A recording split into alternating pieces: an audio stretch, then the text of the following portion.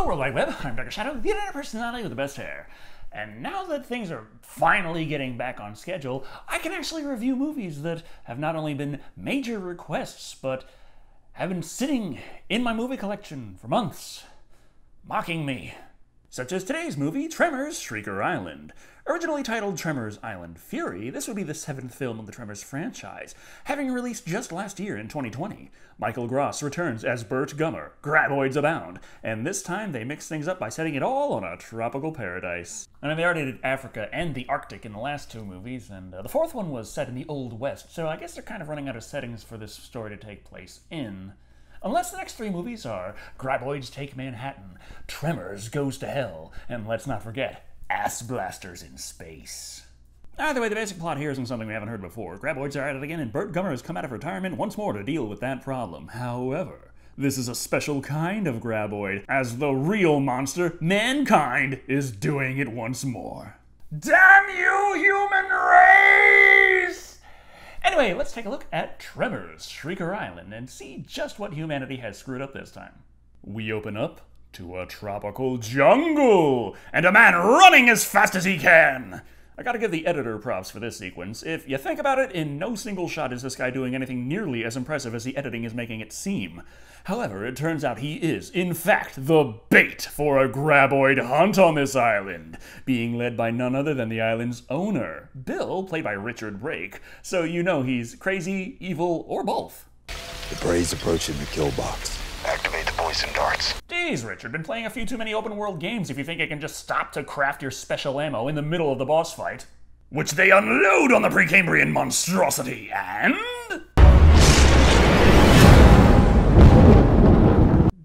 wow. You know, for a second there, I was under the impression this was a high-budget movie. Either way, after loading it full of poison, it seems to have slipped away, so they figure it's just playing hard to get. But Anna, played by Cassie Clare, feels like their clients, while paying them out the ass, are not taking the hunt seriously, and something about it just doesn't feel right to her. It's nothing a little alcohol can't fix. And we move on to more impressive landscape shots so we can introduce the good guys for this movie. Jasmine Welker, played by Caroline Langrish, asks Freddie, played by Jackie Cruz, where her team leader Jimmy has run off to. Turns out he got completely fit-chased the night before and is played by John Heder. You know, Napoleon Dynamite from the hit movie Napoleon Dynamite. You hungover? No. Yes. Ugh. Just sends a shiver down my spine when I know within the first 12 seconds of meeting a guy, he is definitely the comic relief for the movie. Seems they detected some seismic activity, but the volcano looks like it's still nice and dormant, so they don't pay it any mind. Something far more important is afoot. What's Bill doing over there? That's Bill's private island, Jazz. You know the deal. No trespassing. Let's go see what he's up to. I mean, there's absolutely nothing the characters know at this point that would justify this kind of behavior, but maybe Jazz is just a busybody. Boating over, conveniently enough right at the one part of the island with the signs, private island, no trespassing, they make their way up the river, and god damn, Thailand is beautiful. Someone tell me who did the location scouting for this movie? I can't find it online, and they deserve a ton of credit for the work they did. Anyway, they move forward on foot, Jazz, Jimmy, and miscellaneous. Before long, they find... Looks like something punched its way out from inside this thing. A dead Graboid. Which, as we know from the mountains and mountains of Tremor that exists already, is only the first of their problems. But not only is it a dead Graboid, it's a weird fucking dead Graboid. Huge, and with an exoskeleton. No time for that now, though. Strange noises abound. Okay, I'm gonna start leading by example and run. I suggest you do the same. Okay, just because you have the spare red shirt doesn't mean that they have to spend their last moments of life witnessing you flexing your plot armor in front of them. As they flee, but oh, who could have seen this coming? The extra character they brought just in case the body count needed to rise is attacked by shriekers and killed in a nicely clean PG-13 manner. But now Napoleon Dynamite has to deal with the horror of shriekers taking his friends from him. I tried to help him, but I tried to help him. Way to drool out your lines, man. Was that even supposed to happen? I got this strange feeling that it just did, and the director was there like, I love it! Use it! I did my best. I did, Jazz. There was nothing you could do.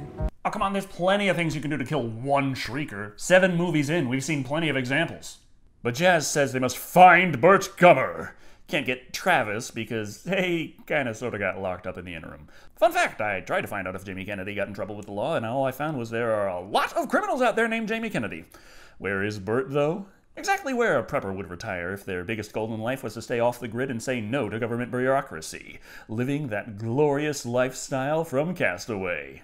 For a second there, I thought I was gonna get cannibalized, but I'm not, right? Now, they're saving zombie Burt Gummer for the next movie. They also established the only reason they were able to find this island was because Burt's son Travis was kind enough to let them know. Anyway, long story short, Burt, we got a graboid problem and kinda need some help with that. Look, it's your destiny, Mr. Gummer. Your destiny. I always get the feeling that scenes like this are just reenactments of the studios begging the actor to come back for just one more movie. While John is convincing Michael that the paycheck is very much worth it, Jazz is back on the island interrogating Bill about the graboids he illegally imported for their hunt. Well, and bred and genetically modified to be super graboids, because you can't have a monster movie sequel these days without turning the damn thing super. Shut this hunt down now. Yeah. I can't do that. We're only like 20 minutes into this movie and we gotta give the audience their money's worth. I just can't believe you've done this, Bill. Oh, fuck. I can't believe you've done this. Bill also was sure to jam the comms grid so their hunt can go uninterrupted. So there's no going back now. But it's been a while since the body count last rose, so that night, while one of the hunting party is hiding in the porta potty...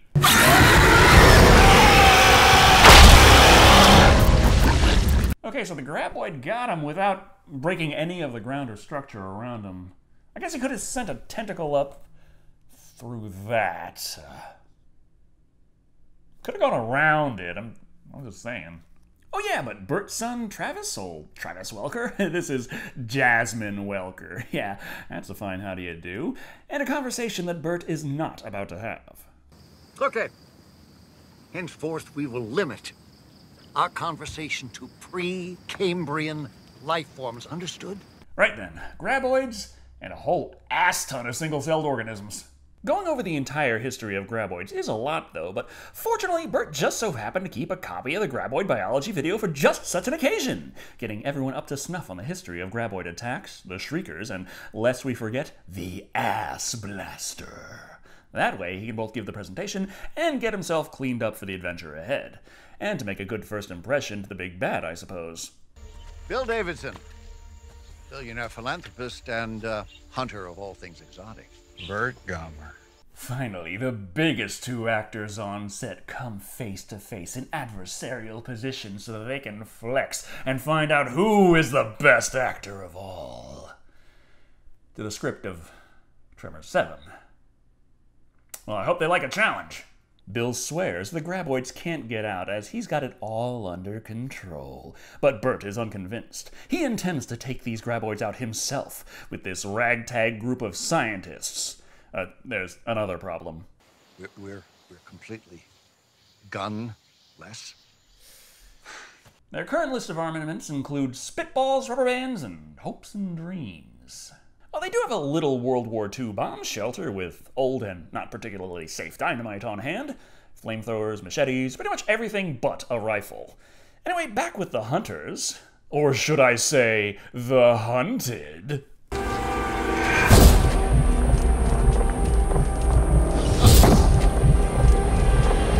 Man, they're not even trying to mask the similarities at this point. They hunt by heat signature. Like predators.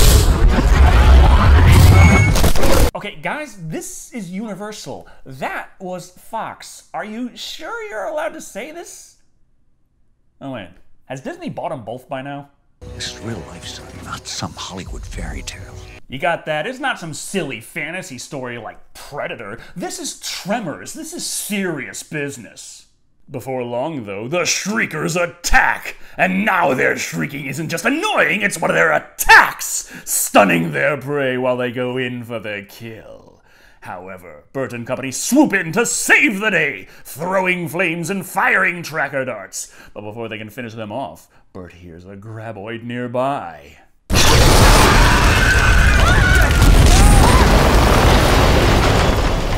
Aw, man, they got not Jesse Ventura. Why does it always happen like this? Sacrificing a flamethrower to distract the beast, they blow it the fuck up, and then it rains Graboid guts. So, that hunting trip's over, just in time to get news that, hey, they've detected a ridiculously huge super Graboid, and it kinda sorta got off Dark Island, and they ain't gotta deal with it. Bill, however, intends to finish the hunt, and would like Burt to stop interfering, because, I guess he forgot what just happened 5 minutes ago? Well, I guess we're at an impasse, huh? See, this is the trouble with not having guns. Well, you can't fully blame them. I mean, whose bright idea was it to go into retirement and, oh yeah, not have a single firearm to defend your island with, relying instead on a pointy stick? And they shoot him! With a tranquilizer dart, of course. That way he can't interfere. Though some cracks are showing in Bill's hunting party, and his spare geneticist that helped make these things thinks maybe they shouldn't have. And Burt had a point. After all, they even have Burt Gummer Day. He's a superhero in some circles. He's a paranoid militant with more guns and ammo than any sane person should have. Bill, I really don't think you have the authority to speak about sane people here. But where is Burt? Tied up in the bunker with all his colleagues. Zip-tied, anyway. But wait! Burt's shoes are actually Jimmy's, and it just so happens to be laced with 550 paracord, allowing them to cut the zip ties. Someone Googled prepper hacks while scripting this. Unlike our bad guys who are still having trouble in their hunt because it's all they've done all movie. Nevertheless, with enough flares and stupid people, you can still set up some impressive-looking shots.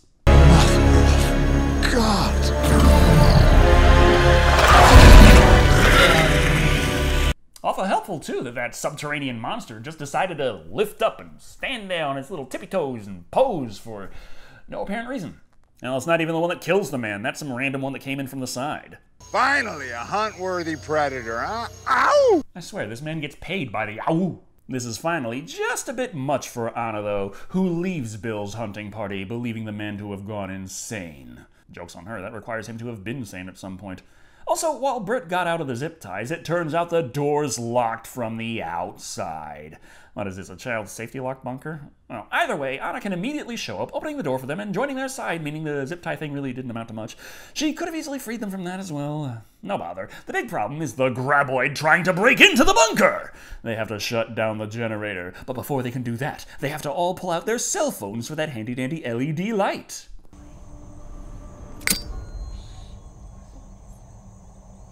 What? Give me a break. My cell's at 0%. I'm more confused as to why the hell everyone on this island has cell phones. I'm pretty sure you don't have coverage. From here, they figure it's time to make the bomb shelter a Graboid lure with the generator and use the dynamite to take it out. Thus, using the conveniently established handy-dandy lighter, Burt tosses a stick into the pile and they must run!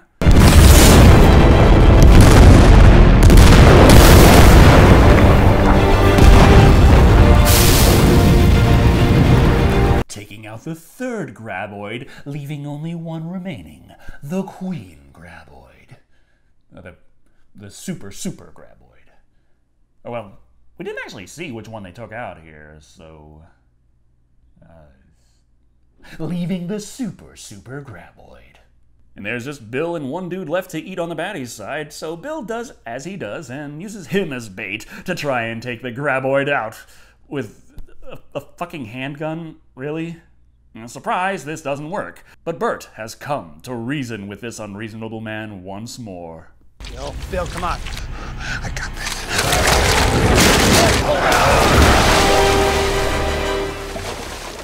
But oh, would you look at that? It turns out he was completely out of his mind and running all the way here was a fucking waste of time. Unless he needed to get his cardio for the day, I guess. So now Burt and the good guys are the only ones left. Why didn't it come after you? You're obviously the alpha. She's culling the weakest from the herd first. Oh, crap. That means I'm next. Well, at least you can't fault the character for being stupid. The first priority, however, is to take out every last Shrieker on that island. Fortunately for them, today's going to be really fucking hot, and therefore, the Shrieker's heat tracking will be impeded by the ambient temperature. But before they can go off on this mission, we gotta stop to have a heart-to-heart between Burt and Jazz about their son. I didn't want you to feel trapped into something you weren't ready for or didn't want. understatement. That's why I went it alone. We do the best we can with what we got. Just so everyone knows, it's okay to be a single mother. I was raised by a single mom. Excuse me, single moms are totally badass. Yeah, okay. Just so everyone knows, it's okay to be a single mother. Still. Now that we've established this would have made a fine Mother's Day review, they head off to Shrieker Island. The hell you doing? Putting mud on me like Arnold did in Predator.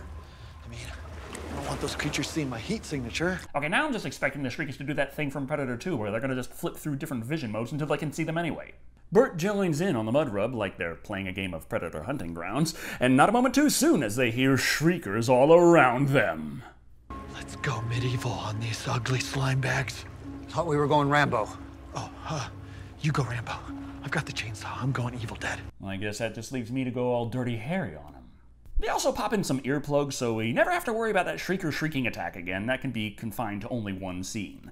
Thus, the action scene breaks out. It's heroes versus Shriekers in a fight to the death. Burt slashes away with his machete, while Jimmy lays waste to the beasts with a motherfucking chainsaw! While this is going on, the team back at base is luring and detecting the Graboid Queen. So, time to finish off the rest of the Shriekers with a flamethrower, burning them all to death.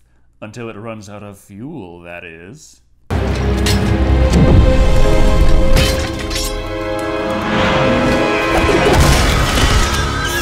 Damn, Burt Gummer's channeling Jason Statham's character from The Expendables all of a sudden. Who needs guns when you got Pennsylvania Steel? No. Guns still really would have helped a lot in this situation. One cave of Shriekers down, that's probably the whole island. I'm just going to assume this archipelago works under Korean MMORPG rules. They return to camp and learn that they just so happen to walk in right where the Queen Graboid is lurking. You've been waiting for me, haven't you? Yeah, it must get tiring for Graboids eating victim after victim. All the while, most of them don't even have a single line of dialogue. They do have a plan on how to kill her, a plateau. Ever seen the first movie? That, but again. Fortunately, this Graboid is only interested in Burt, and can tell where he is, but it just doesn't feel sporting if he's not making vibrations, I guess. That allows everyone else to set out and get the climax all prepared for them. Once they get far enough along, Burt moves out and the Graboid moves in. Hopping on handy-dandy horseback, he flees the beast, luring it to the final trap. What's the plan? The plan is to get her to charge us. We draw it to the edge of the cliff and over. It involved an explosion as well in the original trap. I mean, that's what hurt the Graboid and disoriented it enough to run off the cliff, but Jimmy, though, intends to take command of this situation. Burt obviously doesn't like this idea. I'm faster. I'm wiser. I'm younger.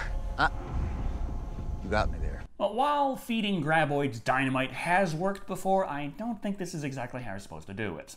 Eventually, they agree to do it as a team, and the beast charges. Fleeing towards the cliff, Burt pushes the kid out of the way and flips the beast the bird. And gets eaten.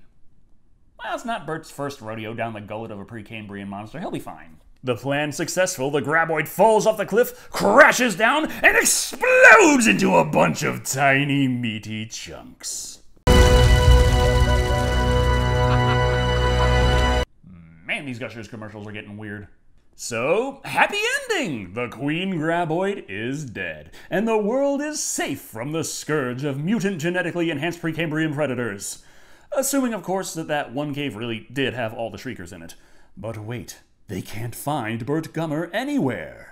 And no, this isn't a, oh, he was actually just fine waiting just out of frame bit. They legit only managed to find his hat and the sunglasses, and have a goddamn funeral for the guy before the movie ends on a montage memorial of all of Burt Gummer's best moments throughout the entire Tremors franchise. So, yeah, he's dead as shit. Which really recontextualizes that whole happy, happy gore rain scene. Yeah. Anyway, that was Tremors Shrieker Island. It's not exactly the high point of the series, but it's entertaining nonetheless. I think we're well past wondering if the series about Graboids and ass blasters is going to lean into legit tension and meaningful character interaction, or just cheesy fun and popcorn entertainment. Despite that, Tremors Shrieker Island kinda gives us a little of both. The meat of the running time is just fun times, entertaining characters in beautiful settings dealing with a Graboid of the week. The bad guys aren't deep or interesting, they're just there to be bad, make bad decisions, and die, so the heroes can finally save the day. The downside, though, is even while such a simple premise can be immensely entertaining if done right, most of the acting on display is not the greatest, which is actually surprising considering the pedigree of a lot of the people on set, which leaves me wondering how many takes were allocated during production.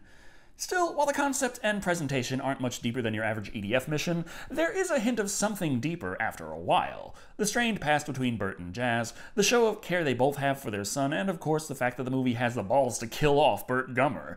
If you enjoy the Tremors series, that ending highlight reel is gonna get you. At the end of the day, Tremors Shrieker Island is an enjoyable film, but not one you necessarily have to pay attention to. A great watch with friends and fans of cheese, coming in at 3 motherfucking chainsaws to the Shrieker out of 5. Now, if only some of those Tremors projects with Kevin Bacon would get off the ground, we might still have some life left in this franchise. Thank you all for watching. I've been Dr. Shado, and remember, never, ever trust a character played by Richard Brake.